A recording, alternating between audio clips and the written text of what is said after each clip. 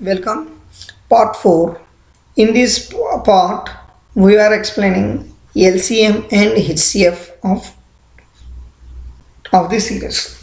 So, my request is to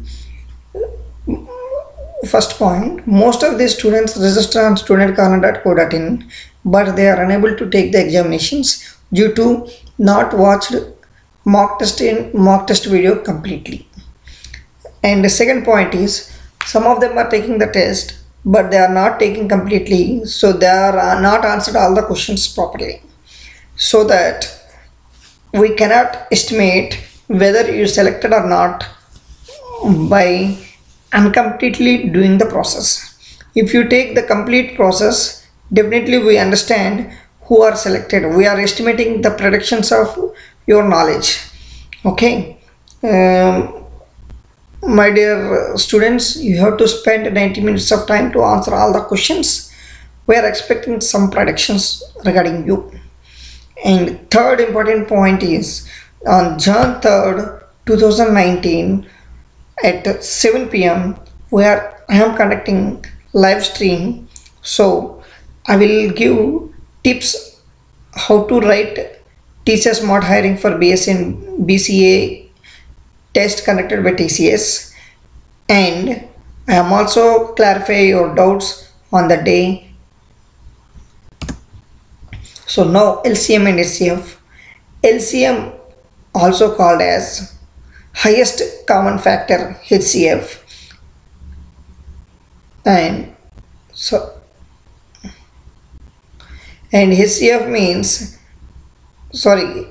HCF or GCD, greatest common divisor, LCM, least common divisor. These are the two things.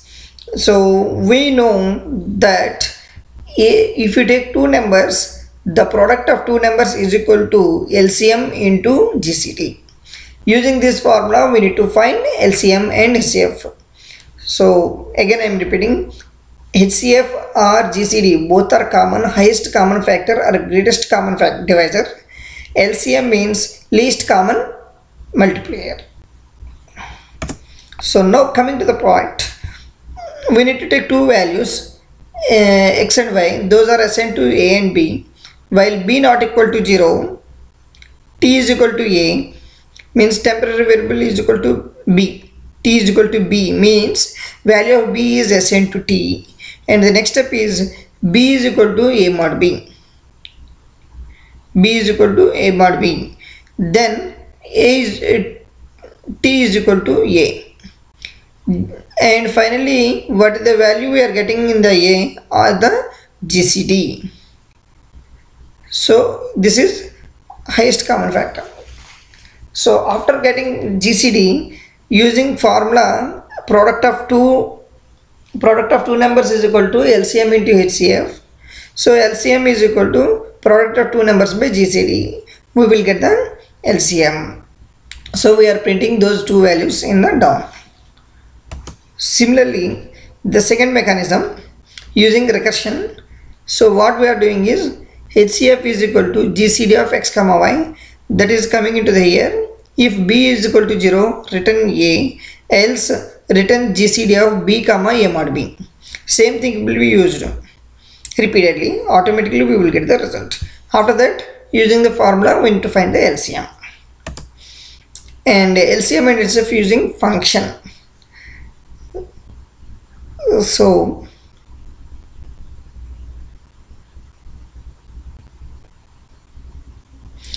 here see long GCD, long comma long, and here GCD is equal GCD of x comma y is stored in HCF. This is the formula we have. This function is implemented in the next page. GCD of long x comma long y. If x is equal to 0, return y, while y not equal to 0, and if x greater than y, x is equal to x minus y, else y is equal to y minus x. We need to reducing that values. Obviously, finally, what is the value we are getting? That value is x is stored in HCF, and we need to using the formula product of two numbers is equal to LCM into HCF. So LCM is equal to x into y produced two numbers by HCF. Using this we will get the result.